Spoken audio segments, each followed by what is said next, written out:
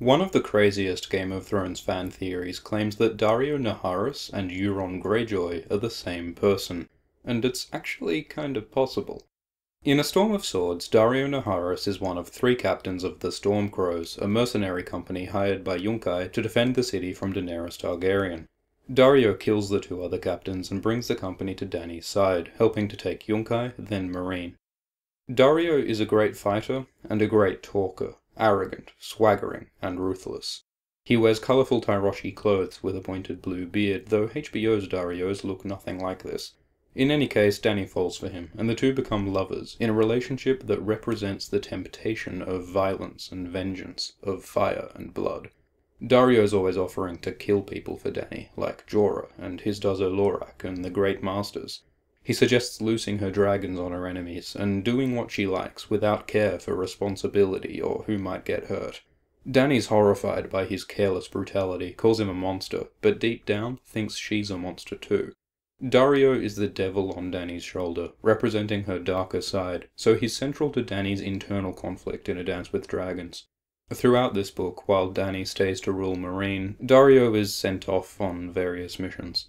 But at the end of Dance and the start of the Winds of Winter, Daario is a hostage of the Yunkai, while battle begins between Dany's forces, Yunkish forces, and some unexpected visitors, the Ironborn.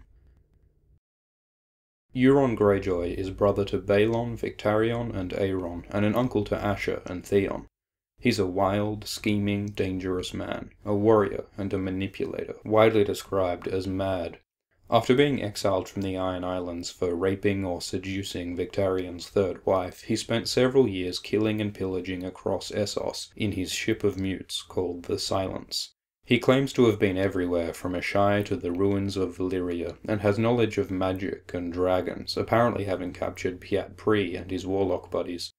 In A Feast for Crows, Euron returns to the Iron Islands the day after Big Brother Balon's sudden death, and is elected King of the Islands on the promise that he will conquer Westeros for the Ironborn. After taking the shields, he sends Victarion and the Iron Fleet off to find Daenerys, so Euron can marry her and capture her dragons with the magic horn Dragonbinder. We're led to believe that meanwhile Euron is raiding the Reach, but there's good reason not to believe that's true. Because Euron's not that interested in the Reach. He says he'd bring the Ironborn dragons and they shout out for grapes. Grapes as in the Reach. So his talk of taking the Reach, even of conquering Westeros, might be empty words to win the Ironborn.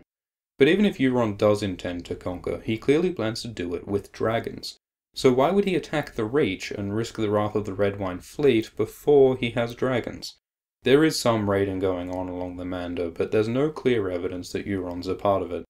It's more likely that he's focusing on his primary goal, Dany and her dragons, which we're led to believe Euron leaves in the hands of Victarion. Victarion, who is dumb as a stump, is only good at fighting, knows nothing about magic or dragons, hates Euron, and plans to take Dany and her dragons for himself. Why would Euron trust Victarion with this job? Here's what might be going on. Euron follows the Iron Fleet to Meereen, or gets there first, in disguise perhaps. He lets Victarion deal with the Yunkai, lets Victarion's men blow the deadly horn, which apparently kills whoever uses it. Then Euron can reveal himself and take Dany and her dragons. Because Dragonbinder brings dragons not to whoever blows the horn, but to the horn's master. Euron found the horn and is manipulating Victarion, surely making Euron the horn's master. So when Dragonbinder sounds, dragons will come to the Crow's Eye. Not in the Reach, but in Slaver's Bay. Using Victarion like this is exactly the sort of deception and manipulation that we should expect from the Crow's Eye, and having him turn up at Meereen would be a pretty awesome dramatic reveal. So on to the theory. What evidence is there that Daario and Euron are the same person? For starters, they look pretty similar. They're both attractive, they both have smooth, pale skin, they both have beards. Daario a dyed blue beard, and we've already seen dyed blue beards used as disguises. They both have blue eyes, though Euron is said to have a black eye beneath his patch. Euron also has blue lips from drinking Shade of the Evening, which could wear off or be hidden, maybe. And Daario has a gold tooth, which could possibly be fake. Overall, they look quite similar. Daario and Euron also have very similar skills and personalities. They're both good talkers, good at convincing people. Euron talks his way onto the sea stone chair, and Daario talks his way into Dany's bed, both of which are cases of an outsider getting into a place they don't really belong through flattery, the giving of gifts, and overwhelming confidence. They both have a talent for mocking and belittling people. They're both endlessly bragging in fanciful, self-aggrandizing monologues. Like Daario says he would tell you the names of all the men he has slain, but before he could finish, winter would come and go and come again. Euron says he's never known defeat, has never bent his knee, has sailed to Ashai by the shadow and seen wonders and terrors beyond imagining. But beneath the bravado, both men are dangerous, brutal, men without conscience who kill like it means nothing. They both have a tendency to anger, and they both seem to share an interest in dragons. Euron's endlessly talking about them and plans to steal Dany's, while Daario brings up dragons many times for someone who only appears in a few chapters. There are weird connections in the show, too. In Season 3, Daario says he refuses to pay prostitutes, which is refusing to pay the gold price, which is an Ironborn thing. Also, at one point, Daario describes a flower, his gift to Dany, as beautiful but poisonous. And we know that Euron's gifts are poisoned. But thirdly, and most maddeningly, in the show, Daario captures the ships of the Myronese navy. How many ships? You might ask? 93, Your Grace. 93 ships. That is the same number of ships as Victarion leaves with to go to Meereen in the books. This is not a coincidence, right? Either the writers of the show are fucking with us, or the fleet of ships that Daario gives Dany in the show are somehow equivalent to the fleet of ships Euron sends to Dany in the books. There are a bunch of different ways that could work, but either way, it's a strong connection between Daario and Euron. And there's more. Daario wears Tyroshi clothes and skillfully wields a Dothraki arak and a Moorish stiletto, which suggests he's pretty well travelled. We know Euron's been all over the world. And Daario has a gift for sleeping. He's able to sleep on horseback during storms, which is the sort of skill you'd learn spending years at sea. Daario rhetorically asks if he would steal from Dany, when Euron's plan is to steal dragons from Dany. And Daario and Euron both have lines describing men as meat. There are also symbolic connections, like Daario's mercenary company is called the Stormcrows, when Euron is repeatedly described as the Storm and his nickname is Crow's Eye. The show changed Daario's company to the Second Sons, but for what it's worth, Euron is literally a second son. So Daario and Euron are similar in appearance and personality, and there are lots of little hints at a connection between the two. Nothing that proves they're the same person, but enough to suggest that there might be something here. So does it make sense for Daario to be a false identity of Euron? What does Euron get by pretending to be some random sellsword? Well, we know Euron wants to marry Dany and take her dragons. By playing the role of Daario, Euron has won Dany's love. She wants to marry him, says she'd give up her crown for him. This explains why Euron is so confident that Dany will marry him, which is ridiculous otherwise. Being Daario also allows Euron to get an insider's view of the situation in Meereen and what the deal is with the dragons, which would all be very valuable information to someone planning to make a move there. Being Daario also works with Euron secretly being in Slaver's Bay. As Daario, he's a hostage of the Yunkai, so he just sits tight and waits for Victarion to use Dragonbinder, bringing a dragon to break Euron out of Yunkish custody so he can hop on the dragon, maybe kill Victarion while he waits for Dany to return to Meereen on Drogon so Euron can be all like, "Hey, it's me, Daario. Your dragon seems to like me for some reason. Wanna go spread some fire and blood up in these slavers?" Admittedly, assuming a false identity on the other side of the world might not be the best way to achieve all this, but it could make some kind of sense to a mind like Euron's. Maybe. Does Daario equals Euron fit with what we know of Daario? Well, we don't know much about Daario. In the show, he says he's the son of a prostitute, and as far as we know, he has no family, no friends, no gods. What we do know is that he's treacherous. Daario first came to Dany by breaking contract with Yunkai and killing his colleagues. Jorah warns Dany that Daario is not worthy of trust, that even his beard wears false colours. Dany rejects this, saying Jorah's just jealously pushing men away from her, which is probably partly true, but in arguing that Jorah's warnings are wrong, she lists them. Pyat-Pri's a liar, Xaro's a schemer, Belwas a braggart, Arstan an assassin. Thing is, Pyat-Pri is a liar, Xaro is a schemer, Belwas is a braggart, and while Barristan's not an assassin, he does deceive Dany. As Dany later admits, Jorah always gives good counsel, and Jorah's counsel is that Daario is untrustworthy. And Barristan agrees. Even Dany thinks Daario is treacherous. He might fit into the 3 mounts or 3 betrayals she is prophesied to suffer. But the bigger issue here is that Daario doesn't make sense as a person. We're meant to believe that Daario is this battle-hardened, self-serving mercenary who sides with whoever is going to win. So why is he sticking with Dany when she's surrounded by enemies and disease and ruin, and other sellswords are abandoning her? Everyone seems to expect Daario to betray her, even Dany herself. Like, seriously, look at how many times Dany thinks that Daario will betray her. Why doesn't he? Daario claims that he loves Dany, but even Dany doesn't believe that. She says Daario's only interested in her because she's a dragon queen. Daario wants Daenerys for her power and her dragons. And, well, we do know someone else who wants to get into Dany's pants for her power and her dragons, don't we? Someone else who is treacherous, dangerous, gift-giving, sweet-talking, smooth-skinned and blue-eyed, of the storm and of the crow. Euron Greyjoy and Daario Naharis are very similar.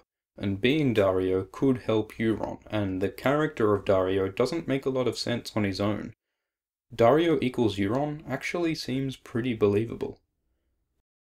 But let's address the elephant in the room. How could all this work? How can Euron and Daario be the same person when Daario is in Slaver's Bay and Euron's half a world away in the Iron Islands? Thing is, Daario spends most of A Dance with Dragons away from Meereen, and we only actually see Euron a few times in A Feast for Crows. We don't know exactly how the timings of these 2 books line up, but based on the best guesses we have, Private Major's timeline and the Boiled Leather merged reading order, we can get a rough idea of how they fit together. At the start of A Feast for Crows, Euron has recently returned to the Iron Islands, and he stays there until the Kingsmoot in The Drowned Man. At this same time in A Dance with Dragons, Daario is away on a mission to ally with the Lazarene, and Dany notices he's been away for a worryingly long time. By the way, Daario is given gold and treasure to give the Lazarene, and at the Kingsmoot that follows, Euron gives a bunch of gold and treasure to the Ironborn. Funny coincidence, right? So Daario gets back to Meereen after the Kingsmoot, but he only stays long enough to have sex with Dany before he's sent away again in the same chapter. We see Euron on the shields a while after that, in the Reaver, and that's the last time we see Euron. We're then cryptically told by Macquarie that Euron is coming for Dany at the same time that Daario is sailing to Dany. So the times do seem to line up, though the absences are still kind of a problem. Euron leaving the islands after the Kingsmoot seems like a very bad idea. Shouldn't he be consolidating his power? And shouldn't Daario be leading the Stormcrows on their missions? There might be time for both, but if Euron is Daario, he's a very busy man. He's also very bloody quick. It's a long trip from the Iron Islands to Meereen, and Euron/Daario must have made it like 4 times in one book, albeit a very long book that is actually 2 books. There are a bunch of reasons why this speed is not a problem. Firstly, Euron is a pirate king who spent years on the sea sailing all over the world. If anyone can sail a ship fast, Euron Greyjoy can. Especially with the help of the warlocks and wizards he's hanging with. It's hinted several times that Euron uses magic to sail fast. Euron mockingly implies that he can command the winds and sail wherever he likes and never be becalmed. A later passage directly suggests that Euron controls the winds with blood magic, and we know Euron's ship's deck is soaked in blood. There's evidence that Melisandre's blood magic can command the winds, so why not Euron's? It seems likely that Euron is using magic to sail fast, and as best we know, Euron is never in Westeros at the same time that Daario is in Meereen. So it does seem possible that Euron travels between Westeros and Slaver's Bay to play the role of both the Crow's Eye and the Storm Crow. But there are still problems. Like, if Daario is Euron, how does he keep his double identity a secret? Euron has a crew of mutes, but Daario has a company of mercenaries who he trusts as far as he can spit. 500 sellswords of uncertain loyalty who would notice that their captain keeps going off on long voyages, rather than, doing his job and leading the company.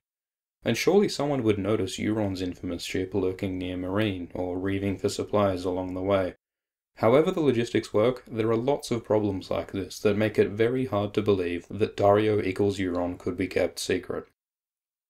So, where does this leave us? There are lots of little connections and similarities between Euron and Daario. Being Daario probably could fit into Euron's plan, and it would explain what Daario's deal is. It does seem possible that Euron could travel the world fast enough to play both parts, but it's hard to see how he could keep it secret. So based on what we know, Daario equals Euron does seem possible, but there's a simpler explanation. Daario and Euron are similar because they represent similar ideas of violence and self-interest, and their conflict with compassion and honor and doing the right thing, which A Song of Ice and Fire is all about.